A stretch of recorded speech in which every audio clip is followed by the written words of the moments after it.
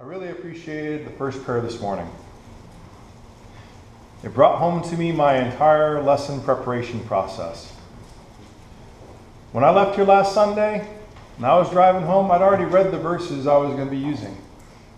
And I had my entire outline done up Sunday evening. And I was doing pretty good until Monday morning. Because by Monday morning, I had 5 sermons in my head, and I knew only one of them could be preached this Sunday. And it wasn't because any one of them was wrong, it's just they're not going to be too happy if I go way beyond 20-something minutes. And the more I thought about it, the worse it got. I kept having all 5 sermons cruise through my head, and Tuesday, I knew I've got to send in a title, and I've got to send in the passage. The passage was easy. The title was killing me. And so this was about the 7th title I came up with. And it missed the mark. Sometimes that's how the world treats us. Lots of different things crashing in on us to the point we don't know which ends up. And even when talking about Scripture, sometimes it's really easy to get distracted from what's important. This title reflects that. The first part of the passage that was read today, there was a man sent from God whose name was John. This man came for a witness, to bear witness of the light, that all through him might believe.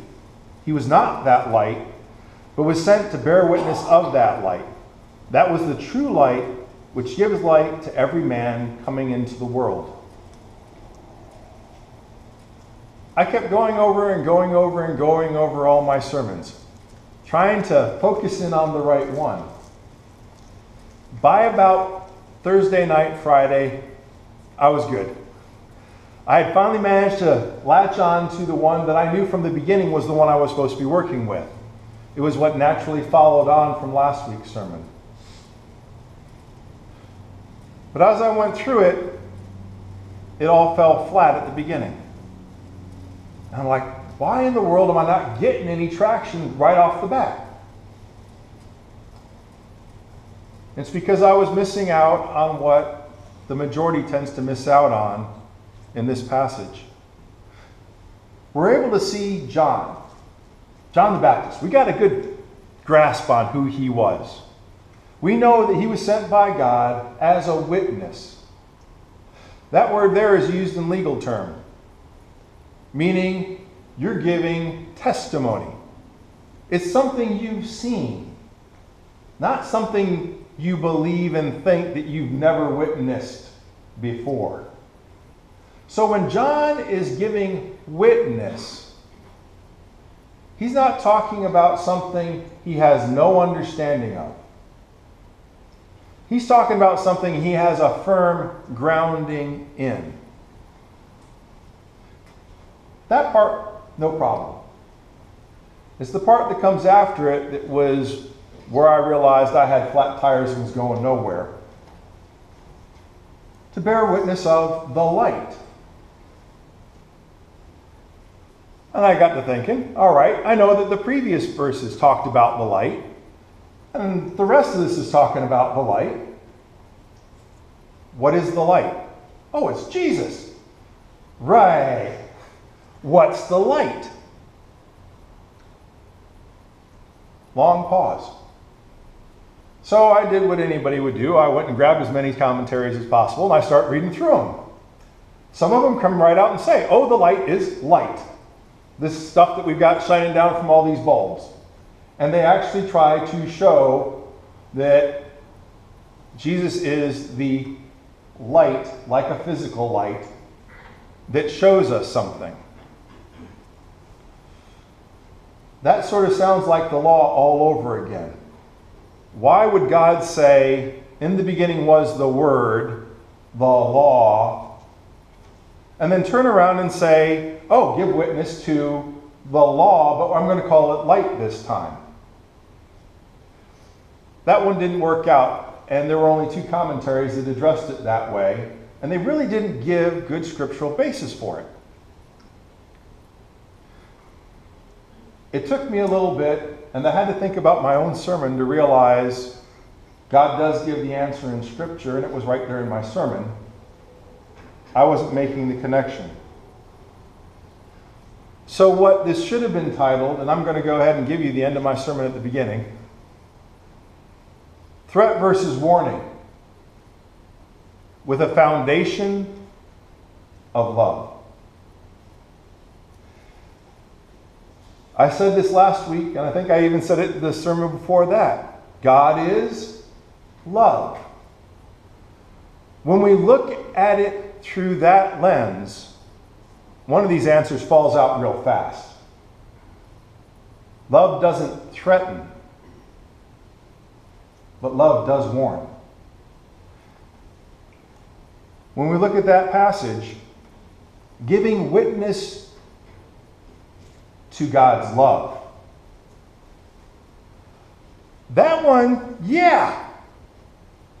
John can do that. Now, let's go ahead and move backwards, which is forwards in this case, to Malachi, the last book of the Old Testament. Malachi chapter 3, verse 1 reads, "Behold, I send my messenger, and he will prepare the way before me. And the Lord whom you seek will suddenly come to his temple, even the messenger of the covenant, in whom you delight. Behold, he is coming, says the Lord of hosts." John's job was assigned 400 years before John's even born. Malachi, the book, the name means my messenger or the Lord's messenger. So, in the book by the Lord's messenger, we're told, "I will send my messenger, and he will prepare the way before me," before the Lord. The same thing that we read in John chapter 1.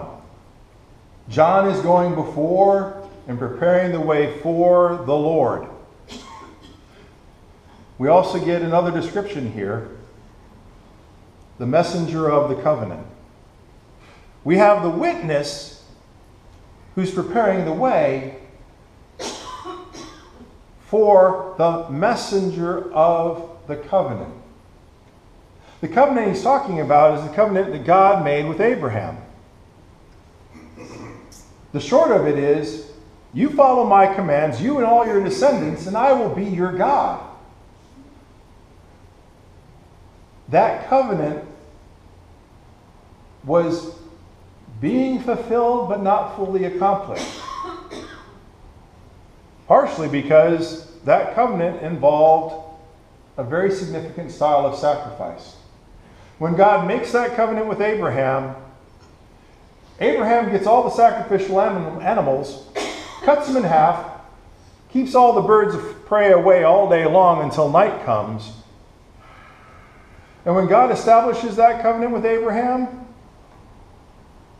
the pot of fire goes between the halves of the animals. That style covenant was one of the more significant ones. Essentially, when you did that kind of agreement, both sides would walk between the halves of the sacrifice. And what you were essentially saying is, if either of us fails in our part, may this or worse be done unto us. Except Abraham didn't go through between the sacrificed animals. God took up both halves of that covenant. He went through for himself. He went through for Abraham. This is part of the mystery that they didn't understand.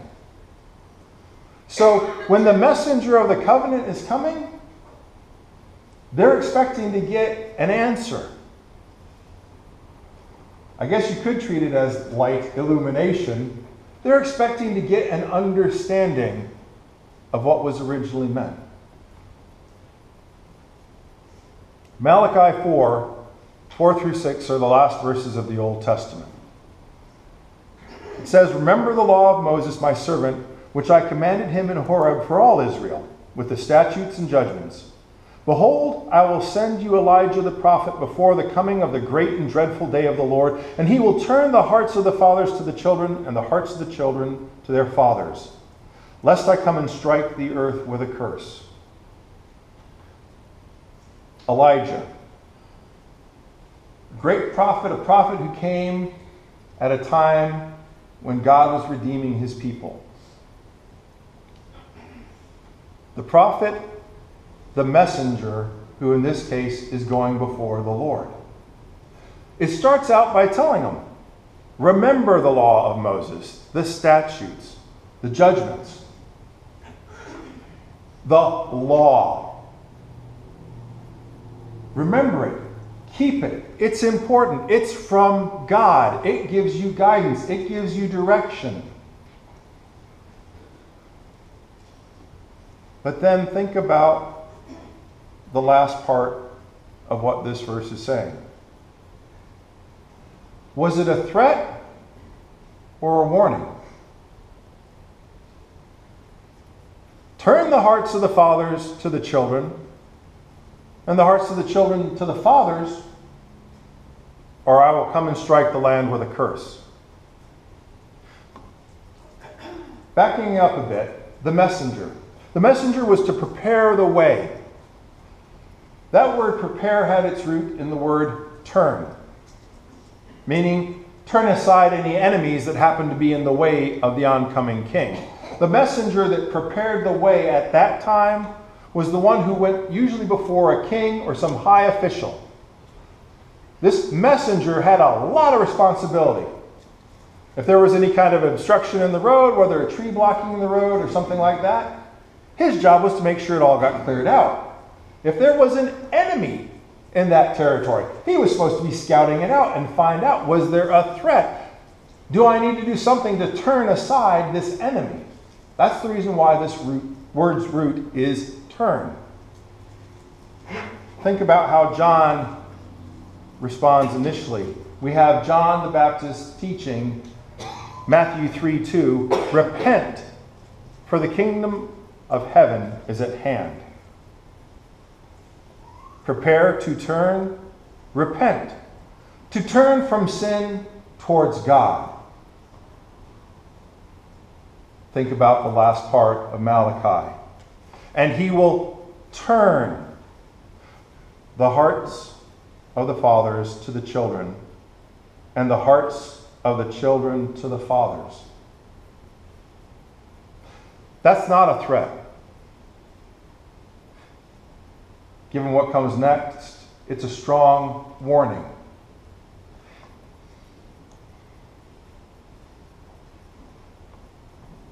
Lest I come and strike the earth with a curse. This is one of two times when the curse was already embedded and we didn't necessarily get to that point. In the beginning in Genesis, when man sins and God announces the curse, part of that curse was already there, just like it's already here. Think about this curse. Your desire shall be for your husband. Nasty curse if your desire isn't for your husband. When God talks to them about the consequences of their sin, in terms of a curse, a lot of what he said wasn't a curse if you were doing things God's way to begin with. Your desire shall be for your husband? Yes, it should be.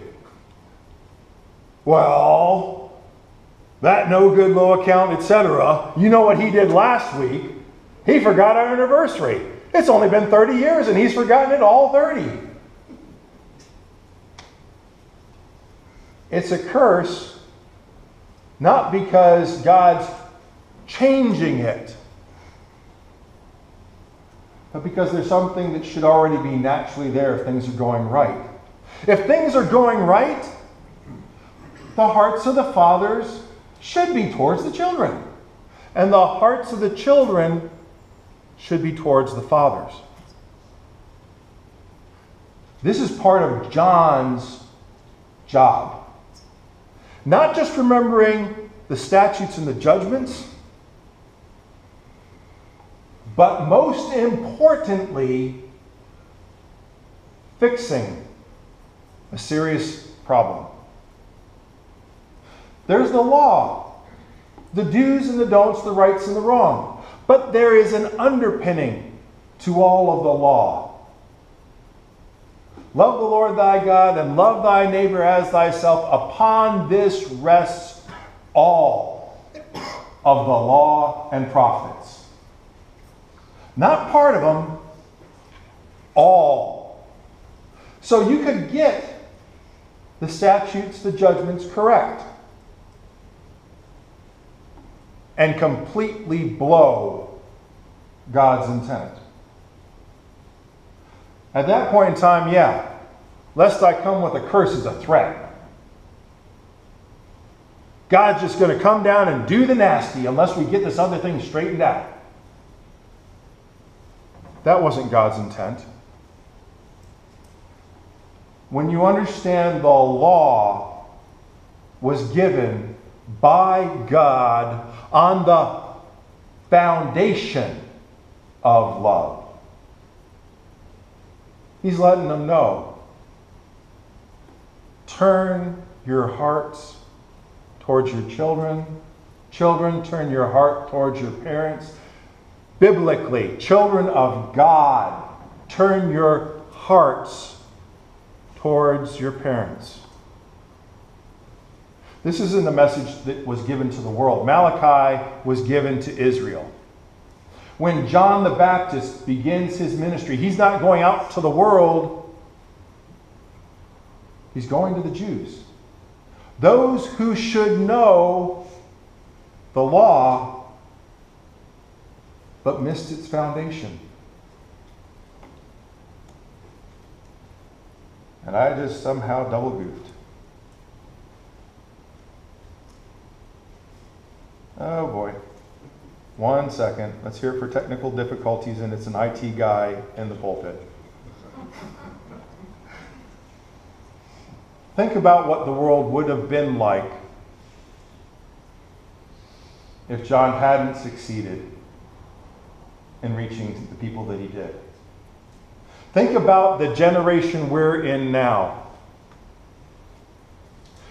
Before my kids got to be teenagers,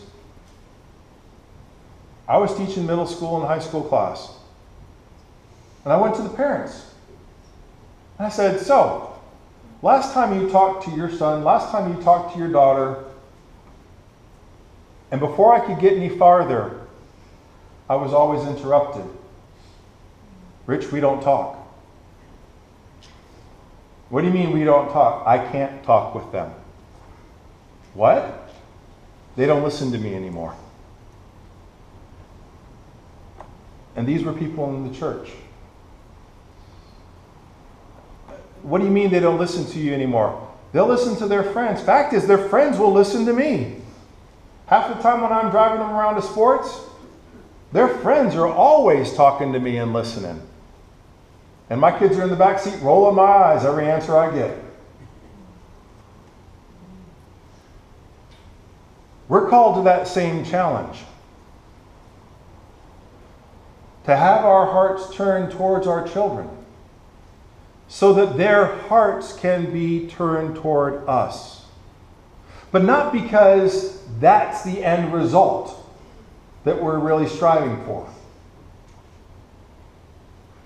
We're striving to reach their hearts so that their hearts can reach out towards God.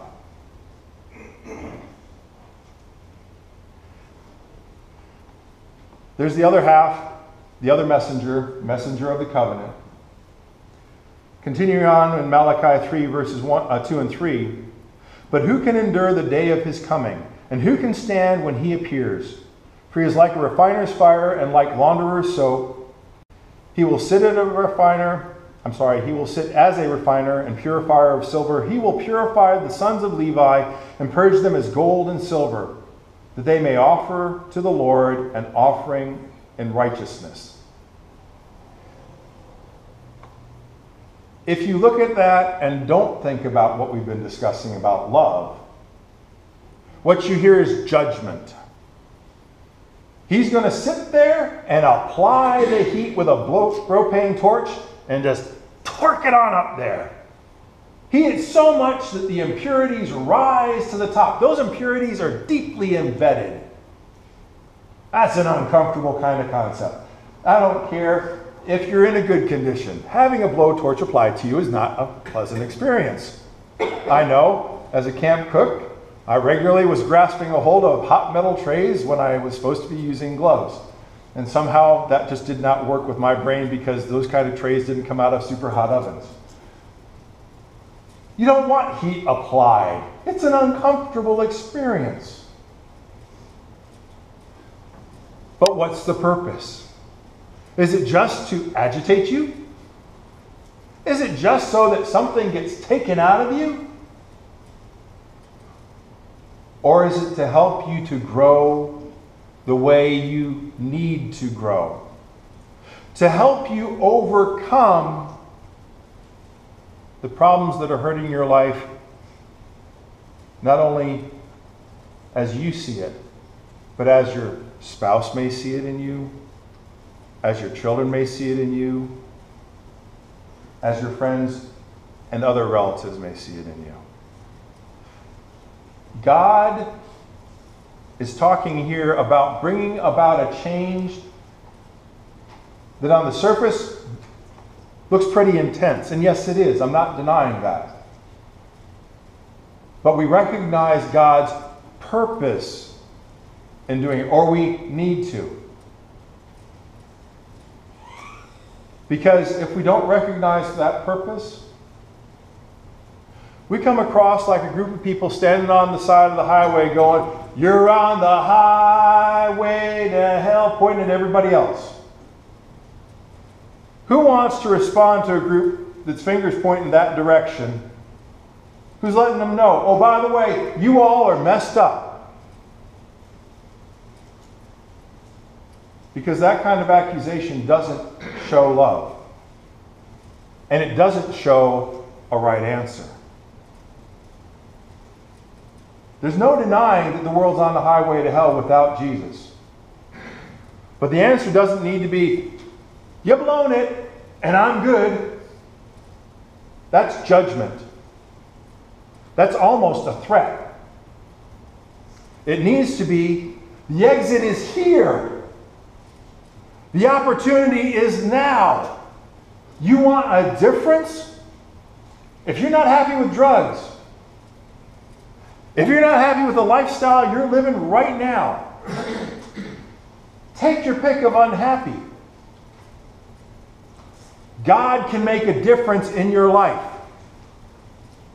The why is the love of God. He came to be a witness, to bear witness of the light, that all through him might believe.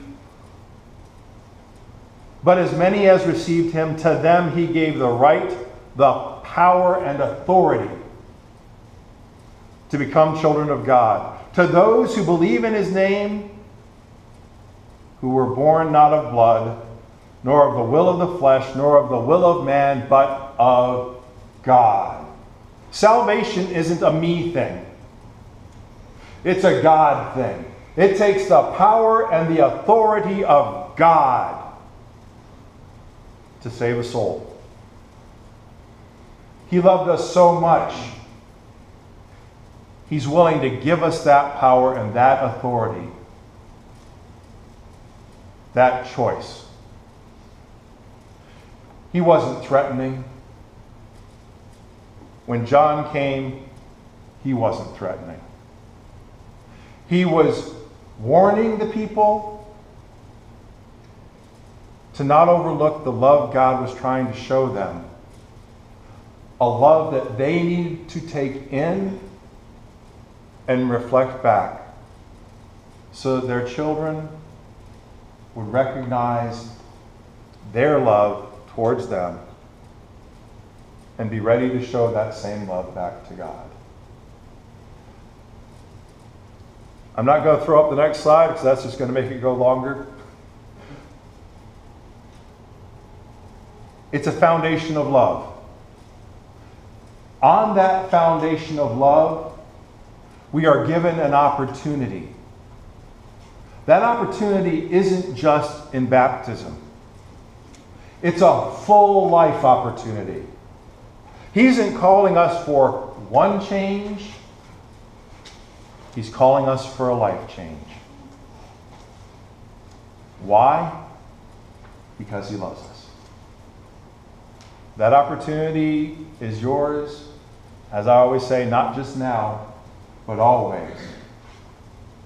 At this time, if you need to take on Christ in baptism, or if you need the prayers of the church, you may come as we stand and sing.